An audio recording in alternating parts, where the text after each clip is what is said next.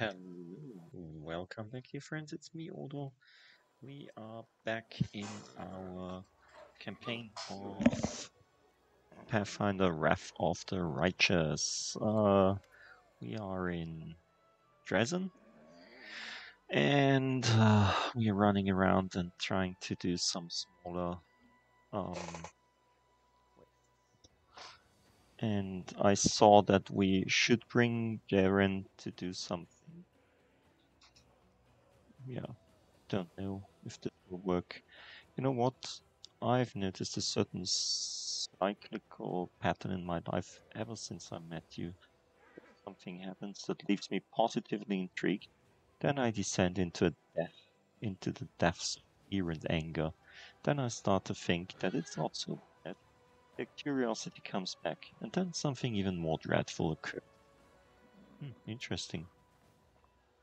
Demons attacking my home and the city around it was unpleasant enough already.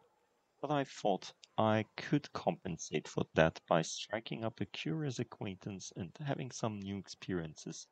Then my dearest cousin threw me right into the middle of a crusade, and just when I started to see some positives in my current situation, gargoyles kidnapped me. The slaughter in Dresden following my triumphant rescue effectively put out every spark of optimism that I had managed to gather. Now the city in our hands again, and it's getting more and more tolerable to stay here. I feel surprisingly good, and I'm even beginning to find the city rather enjoyable. This brings one very reasonable question to my mind. What is the next outrageous and dangerous mess you're going to pull me into? With an overly verbose and bleak attempt to thank me and impart just how much you enjoy Dresden.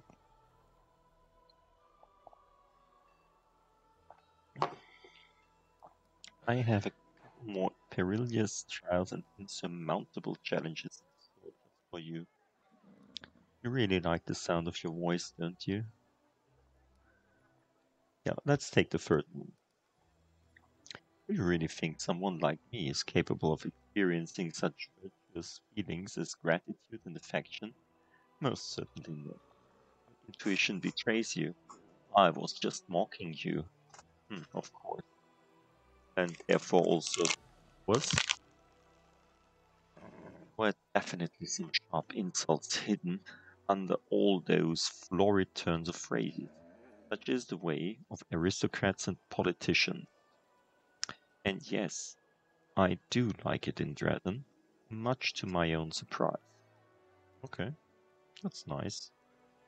I'd love to visit Heaven's Edge and see the Erendale estate some. Oh yeah, this is the thing that we need to do.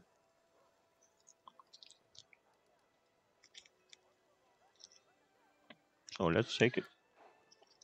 Hmm, I was just about to mention it myself. I've been thinking, now that I'm in the middle of this whole crusade nonsense, I simply must devise new ways to have fun. With all the recent commotion, my birthday completely slipped in my mind. What if we were to celebrate it at Heaven's not far from here, and you'll get to enjoy a banquet in an inn and bona fide haunted house. Hmm. So I'm eating noggy eggs. Mm, love. Mm. Darren seems to have trouble getting the words out, which clearly indicates how rarely he has to ask for anything.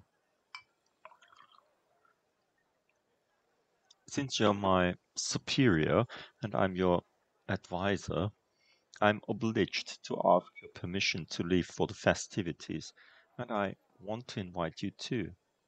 I'm sure the commander can free up an afternoon while the soldiers are on leave. Are you really? Uh,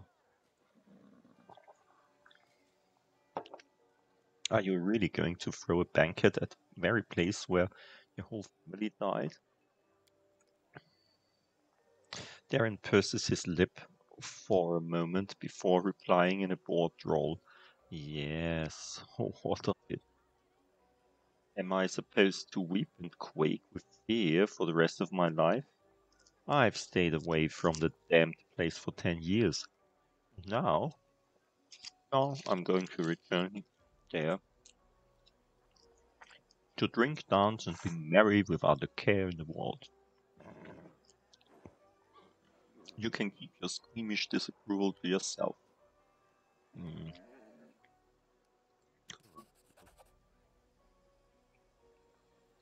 Mm-hmm. We got it. Yay. This was one of the... People say that you're deliberately trying Queen Galfrey's patience. Is that true? Does it even matter? Hey, cat. Look, there's some things that I can throw for you. Run! What a small, slow cat. Does it even matter? All of Mandavian high society has declared war on me. They either despise me or they are trying to steer me back onto the right path. And I'm doing everything in my power to keep them on their toes. I relish the prospect of all the fun this mess in Canopus will bring. Hearing grins from ear to ear. I shall either commission a song about the great Canopus fiasco from a certain talented bard, or confuse the jewelers with a rather tall order, a batch of silver dragon toys with detachable heads. Give me a week, and they will be in every shop in the capital. Okay, we can do something good, something chaotic, or something evil.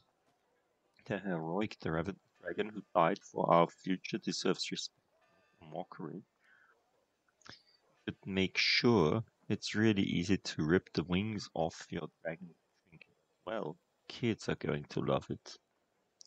Your jokes are silly and childish. If you really want to get your revenge, then make your enemies suffer.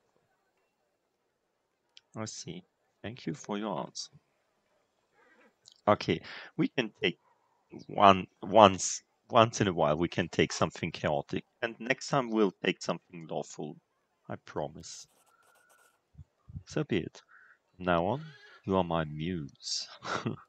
May I ask you a few personal questions? I'd like to talk about you. No, I really don't want to know all about this. Violating the laws of Golarion. Confess your crimes. Oh, okay. I confess. I confess to all the crimes you want to lay at my door, even the ones you don't. My misdeeds warrant only the harshest punishment. Banishment from the crusade.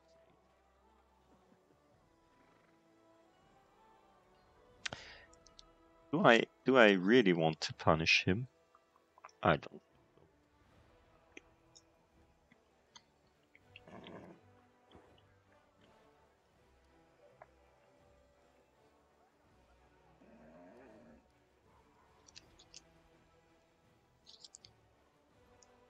Hmm. But I think the Aeon is not true neutral, it's lawful neutral. I'm not neutral. Not less stupid. But there is no true neutral mythic path. I'm rather could have done some druid mythic path.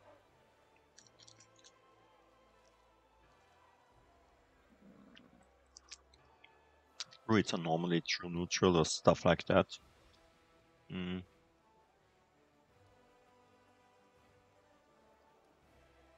If we take this will probably destroy my love affair with him, my probable love affair with him.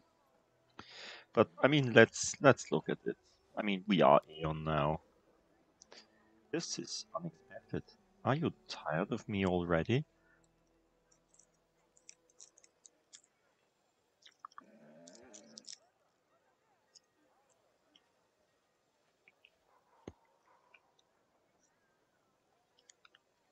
I mean, we could banish him and do the lawful thing.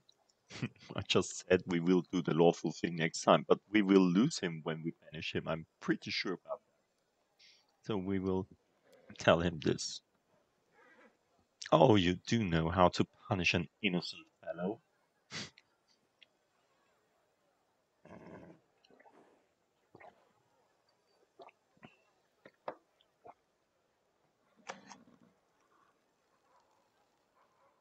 My natural state of serene idleness, and instead you condemn me to more work. What a cruel, cruel commander you are.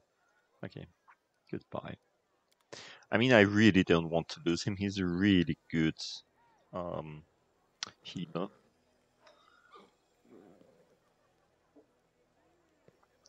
Let's see. There is also Camellia should be here. And I should probably try to talk to her as well. And she's also a bad person.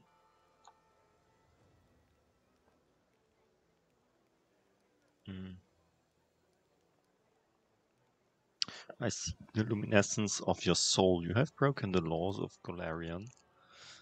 How absurd. Please cease such tasteless jest. For I'm truly offended by your words. Okay. That's strange. I mean, it wouldn't be that bad if we lose her. Although, at the time, she's the only one who can open chests and banquet. You are so my Duke. My cat is here. What do you think of the powers you received from me?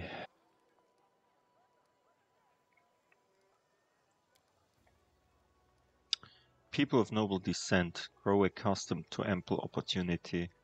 Powers I received from you are useful, but I see no point in treating them with excessive piety. Okay. I think you can also have some romantic relationship with her. I found out in the internet. Yeah. Okay. So you are not really interesting. Let's walk into this house and plunder it. Why not?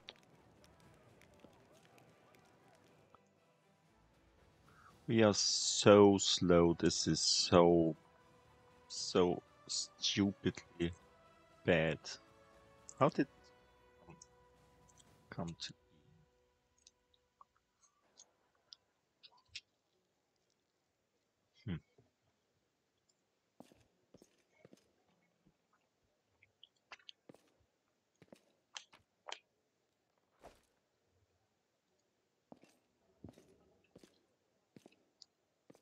Yay! Some food.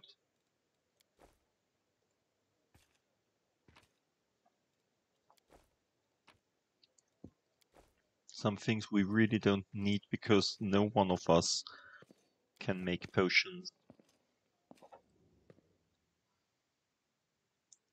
or scribe scrolls.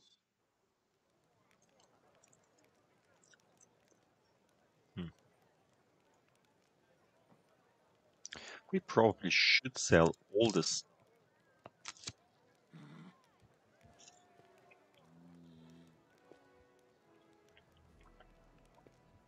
Hmm. So where can I take a nap? In Citadel? I don't know.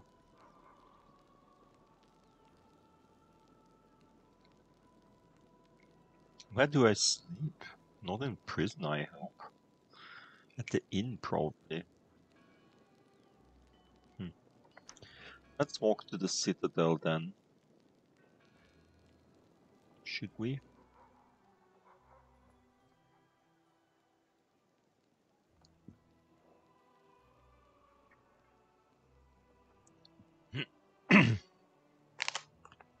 I mean, in Kingmaker it was in near the throne room where you could sleep, because I just saw that we didn't sleep.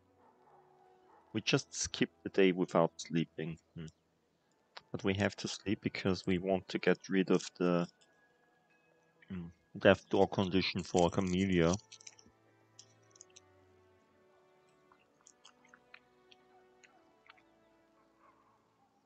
It will only be gone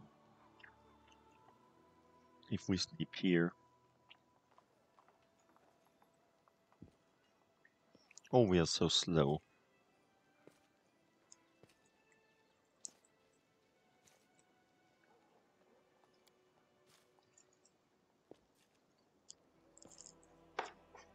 Yeah, my last gnocchi egg.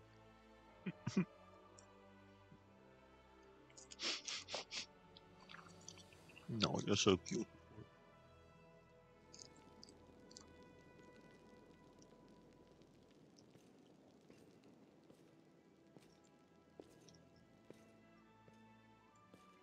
Probably somewhere around here.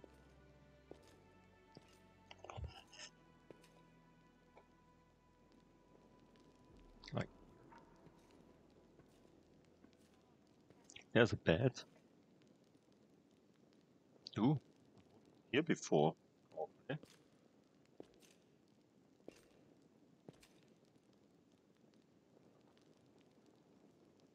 What's this? As you are leaving, you notice movement in the reflection of a mirror that stands in the room. As you come closer, it seems as if the reflection of the mirror's surface is changing, revealing a starry sky. Maybe it's a trick of the lights, illuminated by the glow of a torch. But no, your eye is drawn to a cold white star within the depth of the mirror's surface. Bright flickering light pulsates in perfect time to the beat of your heart. Even your breathing attunes to its steady rhythm. The outline of your reflection has not disappeared, and you can see if you if you focus your gaze. But unlike your reflection, does not blink. Where you would expect the eyes to be, there are only nebulous galaxies. The galactic spirals spin slowly. They have no need to hurry. You feel the magnificent it staring back at you with only the smooth surface of the glass between you. Rub your eyes, touch the mirror, check to see if the mirror is enchanted. Let's touch the mirror. You touch the mirror, it's just glass, but where it took crack, feel as if the endless cosmos wrapped you into its embrace. Let's see if it's enchanted. Nothing unusual about the mirror. It has always been here, used to check one's appearances before meeting with guests and subordinates. The being that is looking at you from the other side of the glass is also using it, but has not changed the nature of the mirror itself. Seems entirely normal. Let's rub the eyes before going away. No matter how hard you rub your eyes, the reflection in the mirror does not change. This is reality, and it is not the first time you've felt the gaze of oblivion. You experienced it before when you encountered the Aeon. Now, if it feels, there is a typo, as if you are once more subjected to its observation. Look with the eyes of the Aeon. You recall the gaze of the creature you encountered in Canabras. Is what you see now just a shadow of a dying Aeon, or a glimpse of a new one born somewhere in the multiverse? Feel connected to this being. Maybe the Aeon, the timeless judge, is slowly fading away and has come to give you some final guidance. Who are you? This question doesn't even need to be asked aloud. It hangs between you and the Aeon, unspoken yet understood by you both. I am an Aeon, the embodiment of the law of the multiverse. I preserve the balance of worlds and planes, strengthening the fabric of existence. I want to bring order and peace to this world. Yeah, lawful neutral. The reflection moves its lips, but you don't have to lean, although it's there's also a balance between chaos and law. Hmm. So probably really true neutral. Reflection moves its lips, but you don't have to lean in close to hear what it says. You already understand the words sound in your head, loud and clear. You feel an ache in the back of your mind, like the kind you get from drinking cold water on a hot day. But this sensation is freeing. You feel that for a moment, in the midst of seeing leaving chaos, a door to the world of absolute order has been opened.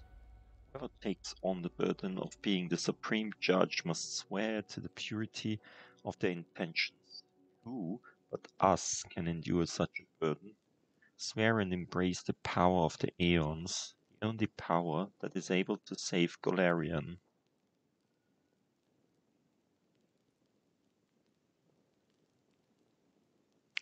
Words come into your mind, scattered at first, and then forming themselves into meaningful lines. But is it an oath? Maybe you need time to think.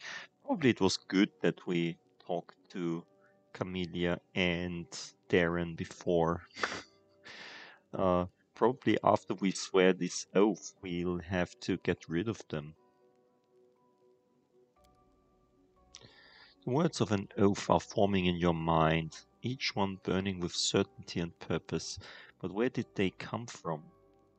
The lips of the reflections seem to move even before yours do, as if the Aeon itself is prompting you. I, Slartibat Fast, commander of Drazen, will, by the will of Satan, the power of the gods. Others call you commander and speak of your responsibility, but this is the first time you have spoken it aloud yourself, and the words take on a new weight. The voice of the Aeon, an eternal being, echoes your words in support. If the multiverse itself accepts your oath. I swear never to deliberately overlook unlawful. No, not lawful neutral. I swear never to cover my ears when I hear lies. I swear never to keep silent if my words would bring justice. Turn away, don't look. Better say nothing. This doesn't concern you. These are things you have been told your entire life. Now, repeating the words of the oath, you realize that you have detested such cowardice since childhood. Your whole being revolts against it. For it is not in your nature to look away.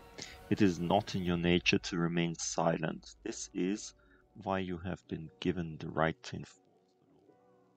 Yeah, whatever. This is the reason why we have these two around us. Is this chaotic evil and lawful good balance between us? I swear not to rule but to judge. I will not be the executioner, but the executioner's sword. I will not enact punishment with malice or joy, but only in the name of the law. I swear to be a pillar of stability and order. There is no anger, no joy. The weight of time has been lifted from the events of the past and the present, laying them bare before you.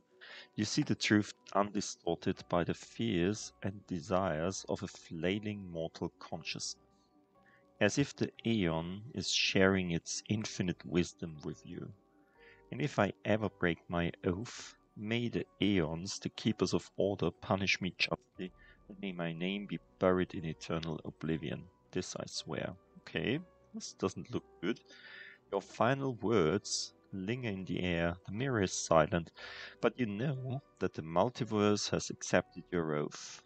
The multiverse, Doctor Strange. Nothing will ever be the same again, and yet everything is as it should be.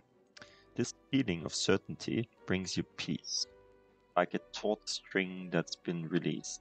But something is stirring, constant and restless at the edge of your consciousness. Golarion is imperfect. Mendef is imperfect. Dresden is imperfect. This doesn't sound good. The blinding light obscures your vision. It's as if you are trying to peer past the lighted candle into the darkness beyond. These wandering lights are the souls of the guilty who have not been charged for their crimes. Some of the flickering lights are close. Whatever else may be happening in the multiverse, there are those in Dresden who await your judgment. This doesn't sound good.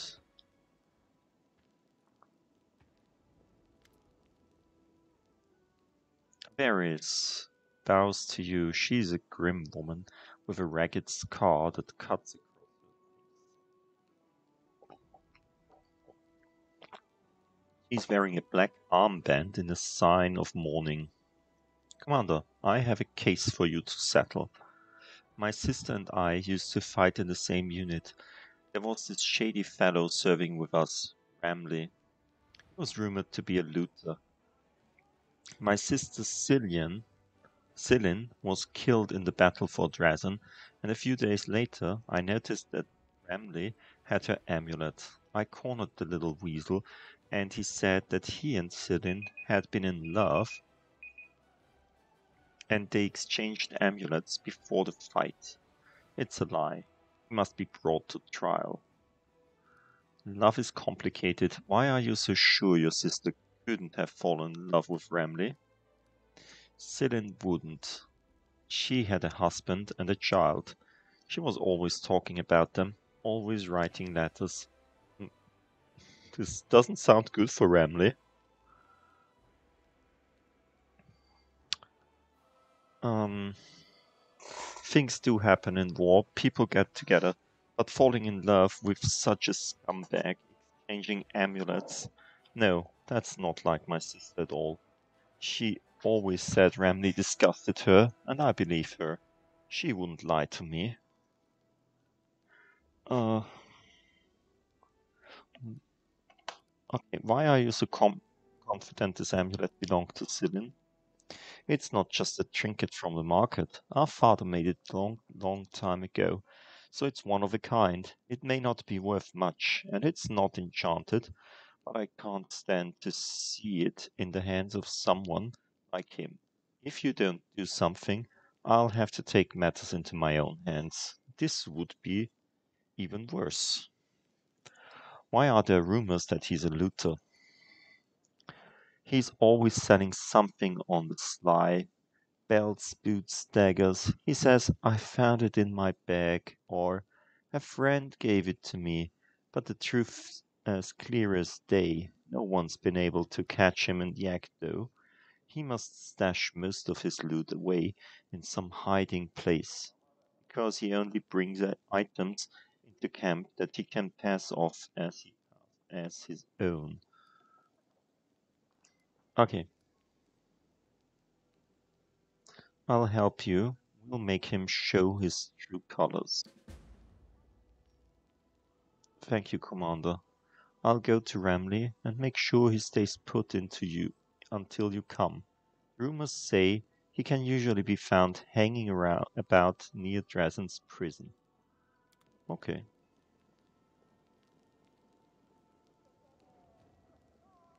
Good. Okay. Why was this now? Didn't want to do this. I wanted to sleep. That's probably my first Aeon job. Let's see if we can sleep here. I mean, there is a bed.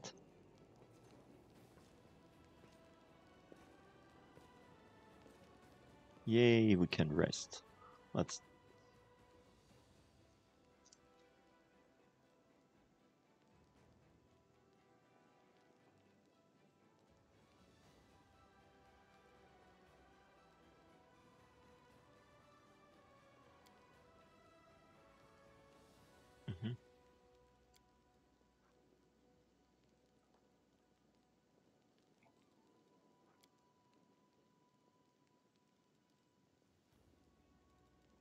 Season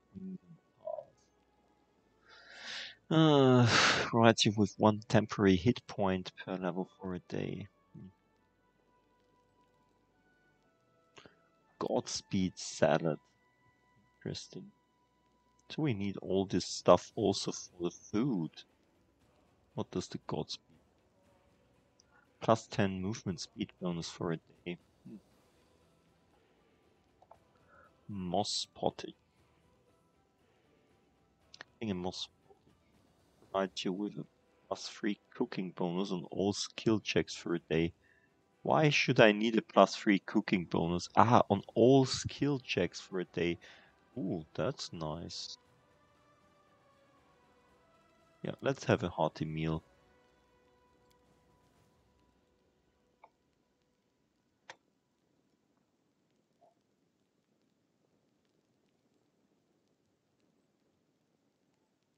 Okay, excellent. Yeah, we will look at that only next time. I hope you enjoyed it. See you. Bye.